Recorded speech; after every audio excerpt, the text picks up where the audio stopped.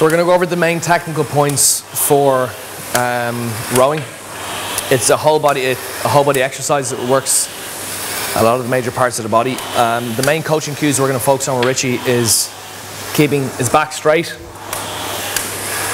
He's going to initiate the movement with his legs, and he's going to use his arms as if they're hooks. So he's going to avoid initiating all the movement with his arms, and he's going to use powerful prime movers of the legs and hips.